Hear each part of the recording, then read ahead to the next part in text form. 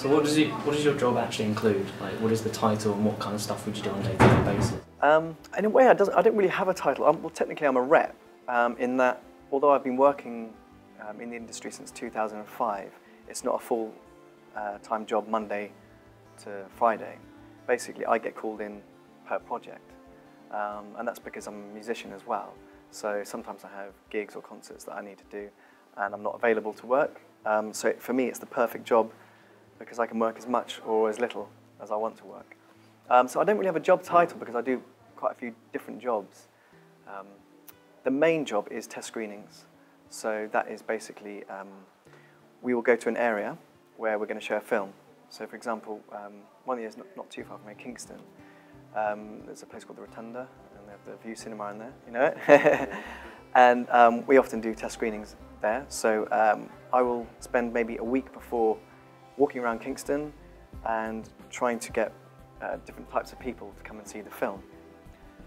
And that can sound easy because you're giving out free cinema tickets, but actually it can be quite tricky because you're trying to get a certain type, a certain demographic. So you might want 25% 15 to 18-year-olds, and then maybe 25% 19 to 25, and so on. So it's about trying to get the right numbers of people.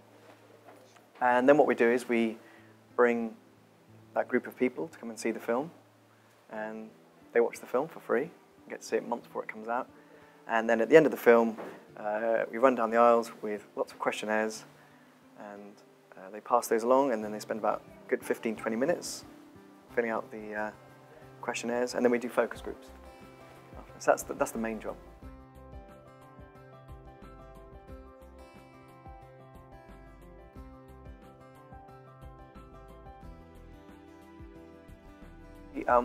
What I'd really like to do is write my own film one day, and the great thing that this job has taught me is not so much just the writer's mind, which a lot of people have, or the director's mind, which again a lot of people have, but that kind of the way that you can market a film. A lot of people don't really know that unless you've worked in the industry, because you can have a great story, you can have great actors, you can have a great producer, director, but then at the end of the day you've got this great movie, hopefully, that you've made, but then how do you get it out there? How do you find the right people that are going to like your film? So I'm trying to sort of retain all this knowledge that I've had over the years so that one day I can write and perhaps direct my own film, but also then I'll know how to go about getting it to the right places.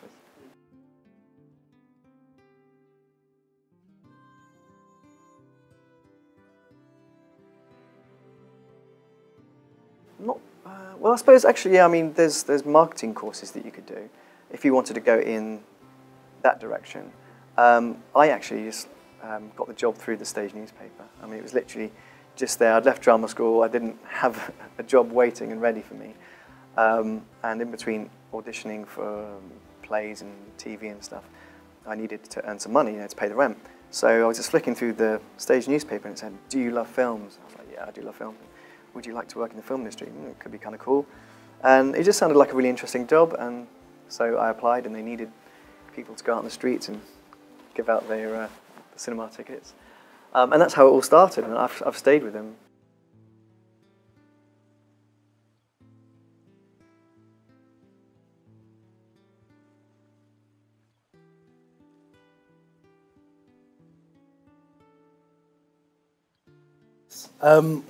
Right, well, day-to-day basis, I work full-time freelance as a writer.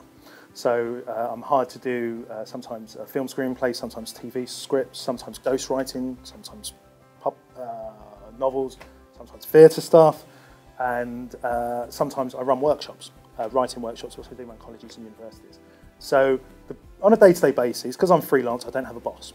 I may have producers or directors who tell me, "We want you to do this, this, this," but I never wake up and have to go into an office. I wake up and I think, "Oh God, I really don't want to do any writing today. I just want to lay in bed and watch Sky Sports."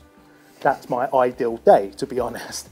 And then what I say, i.e. I've just been hired to do a job for Indian Summer Films, which is rewriting a script called Toy Soldier they've done. So I'll give you an example of a day-to-day basis of that.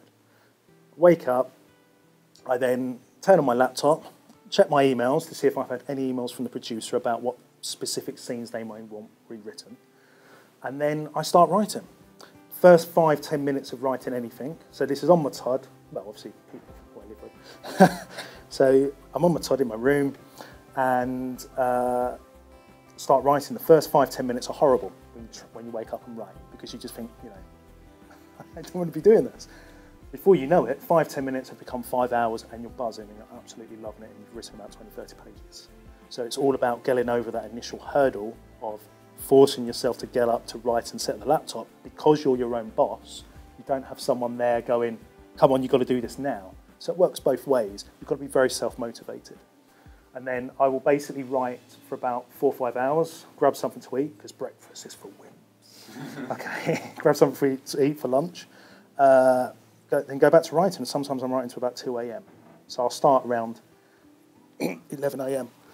and then basically write to about 2 a.m. Yeah, that's if I'm hired to do some screenwriting for someone else's project. Obviously, there's deadlines, so sometimes I may have to get certain scenes done by, say, a certain point of the evening, because the director or producer may want to read them, and then sometimes they want to have a Skype conversation that evening with what I've just written.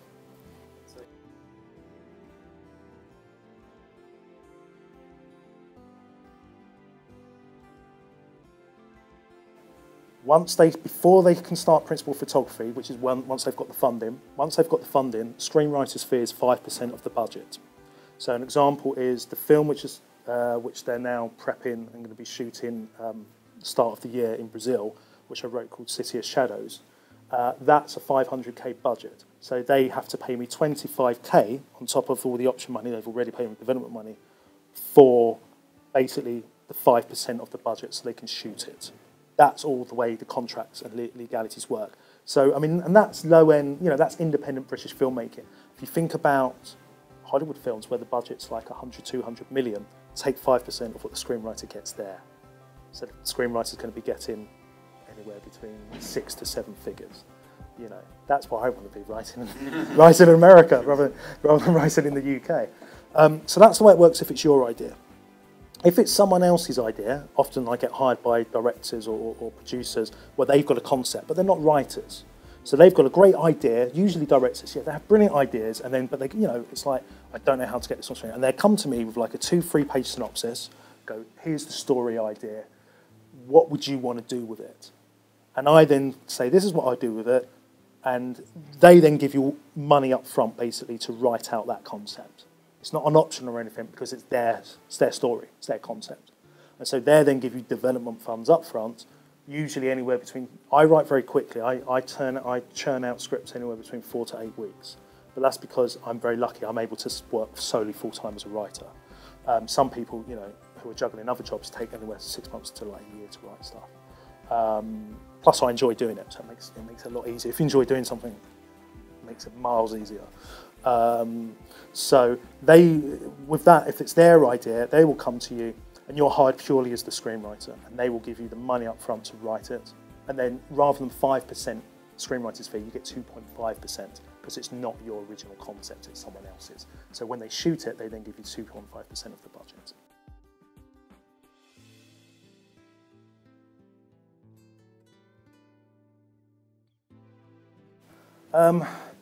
I would recommend going to university, definitely.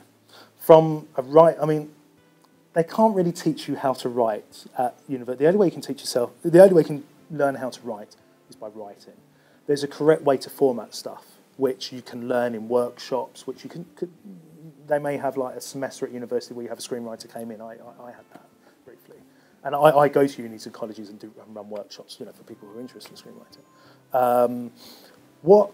The reason I would say to go to university, you know, from a screenwriting perspective, and also if you wanted to be a director, yeah, the best thing to do is actually just go out there, direct stuff, write your own stuff, or get a camera and just film stuff.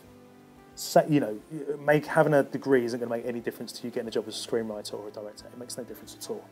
But the reason I would advocate it is because the 3 years at university were the best years of my life. Brilliant. You have such a great time. What better experience, if you want to be a writer, than actually experiencing that aspect of life?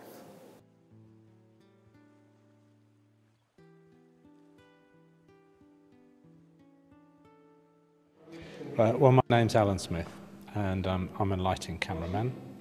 I started my career at Bournemouth College of Art, so I guess at your age I was at Bournemouth, film and television. That was 3 years, and then I was lucky to get a job at the BBC, just like that. But it wasn't in the job that I wanted. I got a job as a film examiner in a film library, and I was stuck there for 3 years, but it was the same department as the department I really wanted to get into, which was the film department. So I got there within 3 years and was a trainee assistant film cameraman. And after a year you come out and you are an assistant, full assistant. And I was a full assistant for years, a long time, but I had a great time. So I did 4 years drama, 4 years documentaries, and then I started doing operating on things like Bergeracs and little dramas, and then a lot of documentary. And that was all on film. And then in the 90s, tape came out, videotape, and all the cameramen didn't want to do that. So I volunteered, said, yeah, I'll do it, and got myself a job for 4 years on an arts programme called the Lynch. And that was how I learnt how to mess around with tape. Nobody ever watched the programme, but hey, I didn't care because it went out every night. So I was able to see what I'd shot, and that way you learn. And then from there on I went through to the 2000 and the department closed. And so I ended up going freelance. So I've been freelance ever since, the last 13 years.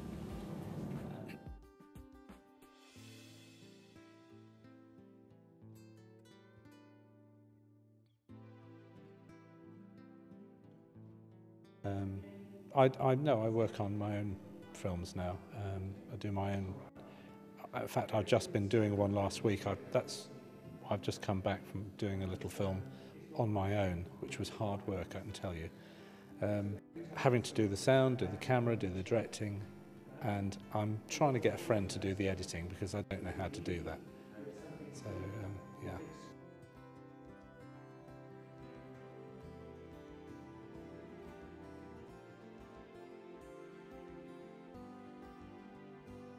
Your duties as an assistant cameraman were to put the clapperboard on, you'd change all the film, you'd reload, because we had 3 magazines with 400-foot reels in, and each magazine was 10 minutes long. And it was mostly negative that we were shooting, colour neg. That was then my job to log it and send the rushes to the labs at the end of the day to have them processed. And overnight they'd be processed, they'd come back the next day, and somebody else from the department would check that the rushes were good, in focus, not scratched, etc. And also basically you were carrying a lot of the kit, you were packing, you were basically the cameraman's assistant. You'd drive the car, you'd do an awful lot of things, but you wouldn't actually film very often.